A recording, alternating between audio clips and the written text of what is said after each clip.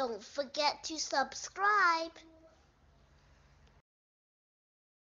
Make their relationship work, and you didn't accept that.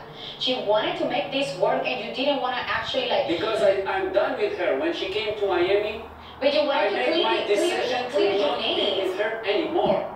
I'm asking this to the other couples. What was the most shocking thing that you heard during that conversation? That she was begging, like, to have sex with him. That was like really shocking. That she was crying, like, that was shocking. Do you know why? Before, so like. What I get from what you're telling me, no matter what, you have to be with that person. And no matter what happens with that person, you have to have sex with him. If I love my husband, I would like to make love to him all the time.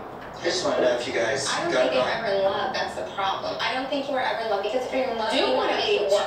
You want to be together and like make this things work, you know? Kyle, tell me what you were saying. I just want to know, did you guys like consummate your marriage that night? Or at any point? Not the wedding night. Okay, Not the wedding. But you did, right? We didn't have sex until September. Oh, And you were married